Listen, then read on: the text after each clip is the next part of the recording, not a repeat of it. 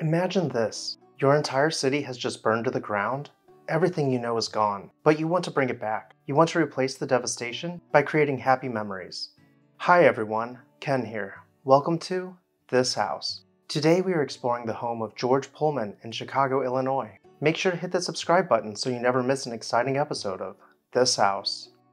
After the Great Chicago Fire, several millionaires set out to rebuild Chicago from the ashes. One of these millionaires was George Pullman. He was an innovator and engineer.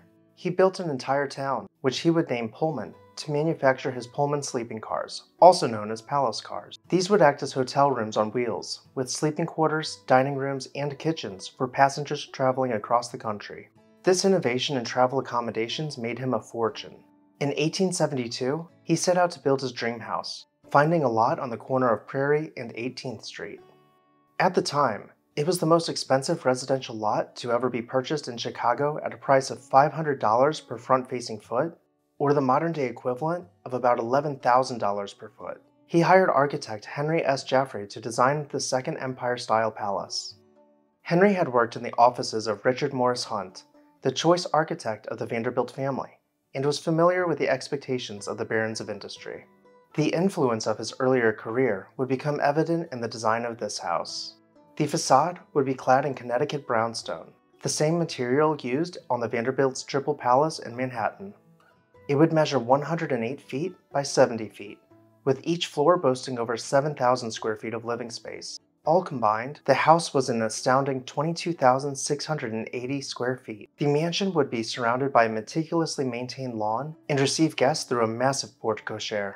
Once inside, the spectacle of opulence ensued. The walls were covered in rich mahogany and intricately carved by artists. Every room following the entrance hall was more grand than the last. From the reception room to a 200-seat theater, the home was the mecca of entertainment, with billiards and a bowling alley. Circulating about, you would have found a lavish library and a conservatory to bask in the morning light. But there was one room in particular that overshadowed the rest. The very center of entertainment in this house, the drawing room. The Tribune reported that, in point of location, size, and architecture, it surpasses any room of its kind in Chicago, whether public or private. The room was gilded with gold leaf set against inlaid ivory. It helped to usher in a new era of opulence for Chicago, as it would formally enter the Gilded Age. It was said that the home of the Pullmans was forever ablaze with party lights, with soirees, banquets, dinners, and balls being hosted several nights per week. The Pullmans spoiled their guests and filled their home with friends and family as often as possible,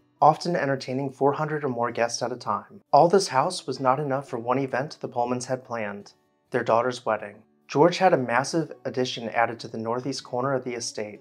It would include a new library, billiard rooms, and a ballroom with a 40-foot glass dome soaring overhead. From here, new terraces clad in marble would spill onto the lawn.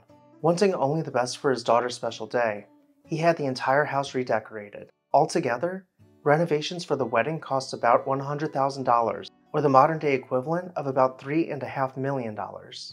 The wedding went off without a hitch, being one of, if not the most, beautiful ceremonies to ever take place in Chicago. The joy would not last long.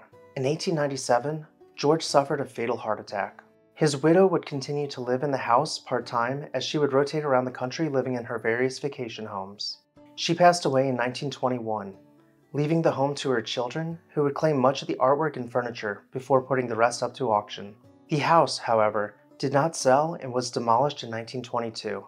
With the Gold Coast neighborhood now established as the prominent spot for Chicago elites, Prairie Street was undesirable.